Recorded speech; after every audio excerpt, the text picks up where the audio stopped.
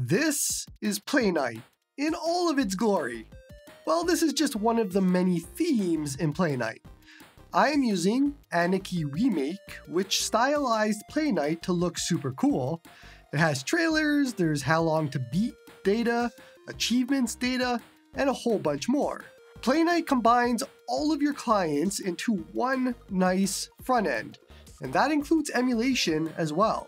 You can have Steam, Xbox, Epic, GOG, or whatever you want, plus GameCube games, Game Boy games, PlayStation 2, and so on. It is the best all-in-one front end available to launch your games from on Windows. Just click the game, launch it, play it a bit, and when you're done, you'll be right back into Playnite. Super easy. You can also shut down from the menu, restart, and so on. There's a whole bunch of options. Playnite also has a ton of plugins to customize things as needed. I'll be showing you a few of them today, like integrating HowLongToBeat stats or achievement information, but there's a whole bunch more, and there's a whole bunch of different themes if you happen to not like the one that I'm showing today, and you can keep going, but you'll love it. It is an awesome front end. Let's talk about how to make your Windows gaming experience a whole lot better and more console-like.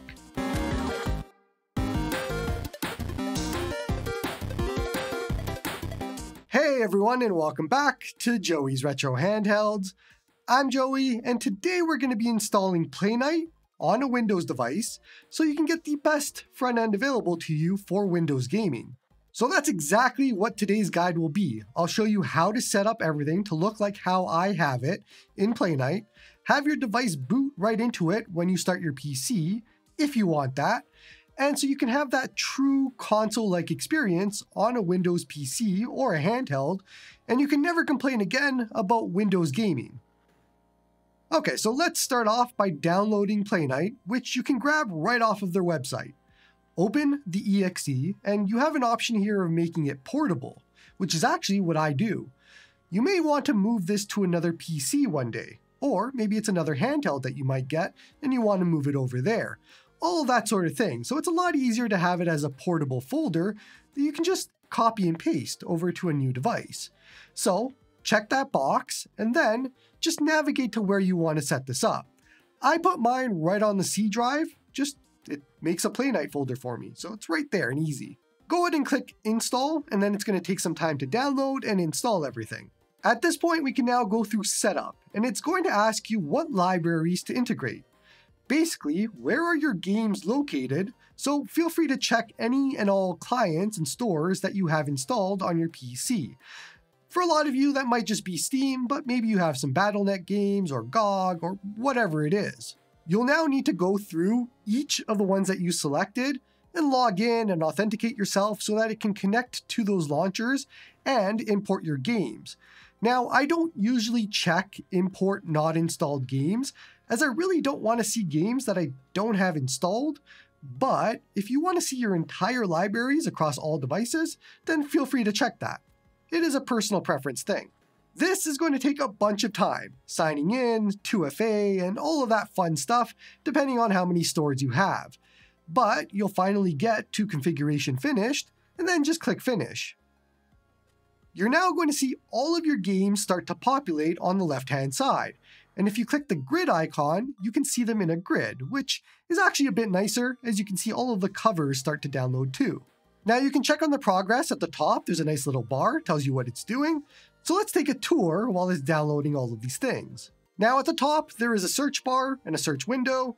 Next to that is filter presets, which we'll talk about in depth later on. You can filter by groups if the data exists, and so on. Then we get to the details view, there's a grid view or a list view, there's an explorer panel that opens up on the left for easier filtering, and then there's a filter panel that opens up on the right, which we'll talk about later. Now, the view that we are in right now is called Playnite Desktop, but the view that I showed you earlier is called Playnite Fullscreen. If you click the controller icon in the top left and switch to full screen mode, this is the default full screen Playnite experience with their default theme. It is actually pretty good. It's not bad. There's a lot that you can see already. There's covers, there's details, search, filter, and so on. And all of this is easily navigable with a controller. We can launch directly into full screen mode, which I'll show you later. But for now, we have a lot of things we need to do on the desktop side to get all set up. If you push start or select on your controller, if you have one connected, or just use your mouse, you can head up to the Playnite window and then head back to desktop. Let's take a quick tour of the options. So let's say that you have a game or games that are not on a store. Head to the Playnite controller, top left, add games, then scan automatically. You can click scan folder and select the game folder, then just put a check mark next to the exe that launches that game, and click add game to add it. If you head to library integrations, you can see the screens that we did during setup, in case you want to change anything. Library configure emulators, though, is where we can go to set up adding emulated games. So let's say that I have some emulators installed, click import on the bottom left. And I want to add those to Playnite so that Playnite knows where they are. I actually have all of my emulators nicely in an emulation folder, so it's an easy one-click import for myself. But otherwise, you can just do this separately and import each folder separately, and it might just take you a little bit longer. It'll take some time to scan whatever folder you selected, and then it'll discover any emulators that you have there, so you can just click import. You should now see them on the left side and just click save at the bottom. So as of right now, all we did was tell Playnite where our emulators are, and now we have to tell Playnite where our games are so it can match the games to those emulators. Head back to add games, and then click emulated games. Now click add scanner. I'm going to do Wii U, which is CMU. So scan with CMU and default profile, and then this will import them as Wii U games. But if you want to be double sure, you can choose override platform and select Wii U. Now, scan folder is where your Wii U games are located, so go ahead and select that. Now, you might not have a Wii U emulator, so you can just do all of this with whatever emulator that you have and follow the same steps. Lastly, we want to save this as an auto scan configuration, because as we add more Wii U games, or whatever emulator you're using, we want them to automatically be found and added to Playnite. We don't want to have to do that manually. So when you're done, click Start Scan, and this will take some time as it scans. When it is done scanning, you're going to see a list of your games, and you can check them if you'd like. I don't much care about region being correct, so I'm just going to click Import, but you can edit that if you want to. Now, if you change Library to Platform on the left, you can now see all of your Wii U games. Grid shows it a lot easier too. Just repeat these same steps for any other emulators that you have to get all of your emulated games in here. Now, at this point, we can go ahead and install Aniki Remake and configure it. The Aniki Remake GitHub has a written guide with a lot more information if you ever need a reference point or to find some settings. I highly recommend it. Head to Add-ons from Settings, and then under Browse, go to Themes Fullscreen. These are all of the themes that are available to you for full screen mode. But for today, we want to do Aniki Remake, since that's the one that I like. Click it and then click Install, click Save, and then Yes to restart Playnite. Now, Aniki Remake needs a few add-ons to work properly, so head back to Add-ons, and this time go to Browse, Generic.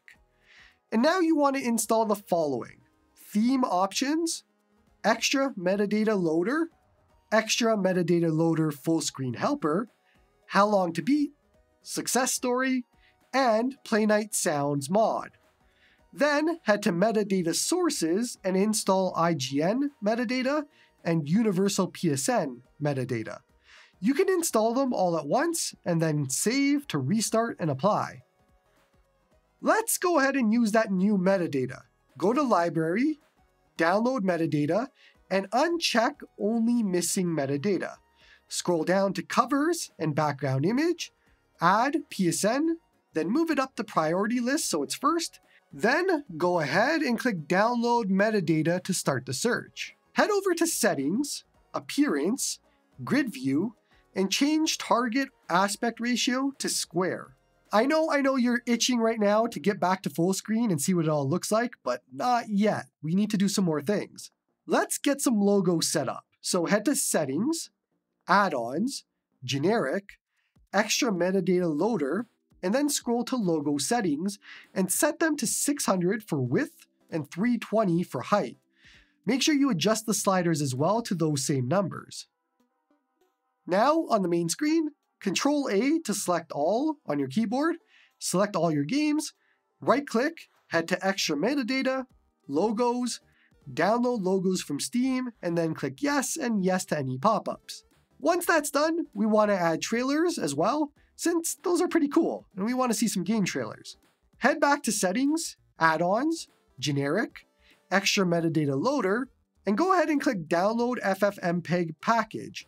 Then extract the zip that it comes with. Just move that folder right into your Playnite folder. Go ahead and click Download YTDLP as well, and again, move that exe into the Playnite folder. Go ahead and click the Browse button next to FFmpeg, and browse to that FFmpeg folder, the bin folder, and select FFmpeg. Click Browse next to FFprobe, and select FFprobe in the same spot. Then click Browse on YTDLP and select the YTDLP exe file that's in your Playnite folder. Check the box for download videos of newly added games on Library Update.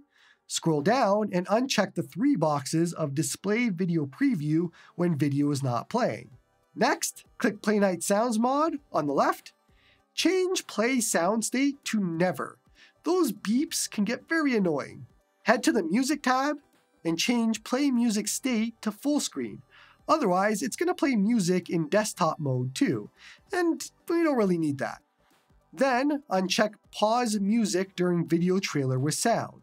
While we're here, scroll down and you can do the same FFmpeg and YTDLP browsing that we did before to find them and select them. Now, there is one here, FFmpeg Normalized Path, and I'm going to direct you to the Aniki Remake GitHub wiki as it involves installing Python and so on. This is optional. All it does is normalize the volume of the music. So if you want that, which I do suggest, just not putting it in today's guide, it is easy enough to do, so you can follow the steps in the GitHub on how to do so. Make sure to check Automatically Download Music for newly added games, and then click Save. Okay, so same as before, Control A to select all on your keyboard, right-click, head over to Extra Metadata, Videos, Download Videos from Steam, and then Yes to any pop-ups. You might get some pop-ups as it goes along to confirm the game so it knows which one it is, so just do so. Or if the game doesn't exist on Steam, you can just click Cancel or Exit out, and it'll continue going. Then, for music, Control A to select all games, right-click, Playnite Sounds, Download, and click All. This is going to take a bunch of time to get all of the music that you need. At this point, we can finally go see what the full screen mode looks like. Are you excited? Because I'm excited. Head over to Settings and switch to full screen mode. Head to the controller icon, Settings, Visuals, and change the theme to Aniki Remake, and then back out to restart Playnite. You're now going to see a cool sign-in screen. Push to jump in. Head over to Settings, Layout, and enable horizontal scrolling. Then change columns to 10 and item spacing to 30. Now, if you head into Settings and then Theme Options and enable Show Background on Main Screen, restart Playnite and head back into full screen mode. You can actually load right into full screen by selecting the exe that's in the Playnite folder. There's a desktop exe and a full screen exe, so it's easy for you to remember. You should now see backgrounds, and you can jump into the game details page with trailers playing, music should be playing, all of that. It's looking pretty good. Now, if you head into Settings and then Theme Options, you can adjust more settings here. So maybe you don't want the sign-in page, which some people might not want it, I don't want it. You can turn that off here. Or you can customize so that an intro video plays on startup, and that's pretty cool in a lot of cases too. There is an absolute ton more that you can adjust on this page, so play around with it if you want, but for most people, the default as you have it now is good enough, so maybe just leave it alone. Now, there's more we can do. Push down to see the bottom of the screen, and you can see some things here. And you might be wondering, how do you get it to say Steam or Nintendo Wii U or GameCube or whatever else you have? Because right now that's not really that great for filters. There's just 4 of them and it doesn't really tell you a whole bunch more. So let's head back to desktop mode. Enable the filter icon to show up on the right, and then you can see if we click the drop down, the filters here are the same ones that we saw in the bottom of full screen mode. So let's do one for Steam. Click Steam under Library to filter it to just those games, and then click the save icon and call it Steam. Check the box to show in full screen mode, and now if we head back to full screen mode and we check the bottom, you're going to see that we have a Steam filter here. And when we select it, it only shows Steam games. Now, the name of the filter absolutely matters. Steam was easy, it's just called Steam. But if you head into your Playnite folder, Themes folder, Full Screen, Aniki Remake, Icons, and then the Filter folder, you can see all of the pre-created icons that will show up on the bottom as long as your filter matches the name. So, for example, you can see here that Nintendo Wii U, how it's spelt and labeled, is exactly how we have to call it in Playnite to make sure that it matches. So keep this in mind if your filters are looking a little bit weird on the full screen page, it's probably because you're not matching them up. So just repeat creating filters for any libraries or platforms or whatever you want. You can go crazy with that. To give you some idea of what that looks like, check out my list at the bottom and you can see some examples of what I did. Next up, let's talk about achievements and how long to beat data and getting them to show in full screen mode. Head over to Settings, Add-ons, and go into Success Story and enable Steam achievements, or any other achievements that you want, like retro achievements. Click the question mark on the right to see how you can set up that connection, because you do have to do logins and all that sort of thing, API keys and everything to get them to show. Now, when you do set that up, you'll see them in full screen mode. So you'll see a trophy icon next to play, and you'll see all of your achievements for that game, which is pretty cool. For how long to beat data, head to Settings, Extensions, how long to beat, download plugin data, and now you can just click download to start it. Once that's done, you'll see that data in full screen mode. That is super cool. It's right at the bottom with all of that information that you would want from How Long to Beat. This is a long tutorial, I know, but let's head into settings for a few last things that you should know about. Now, if this is a device like an Ally X, for example, that is always booting into games, you can launch directly into Playnite here when you start the PC, and so you can turn both of these on. But let's head down to Auto Close Clients, because this is my favorite Playnite feature. Why do we want our clients to stay open after we've closed the game and you're done playing? We don't, so let's have Playnite close them for us. This is super useful. Go ahead and click Save to save everything. Alright, so after all of that, you should have a setup that looks really close to mine. All your filters at the bottom, all your games with trailers and backgrounds and logos, and everything just looks beautiful. Special tip for Apollo users, you can add Playnite as an application on the application screen. For command, set it to the full screen app exe, and make sure to select virtual display and then click save. Now you can boot right into Playnite from Apollo, and you can get a full consoleized streaming experience. It's beautiful, I know. That is all I really have for you today. There is so much more we can talk about with Playnite, and it can get very, very in-depth. Some of you might think this was in-depth, but no, we can go much further. But I think this guide was long enough. Don't forget to like and sub to help the channel grow. Come join me on the Discord to talk all about gaming. Support me on Patreon if you like my stuff. And hope you all have a good one.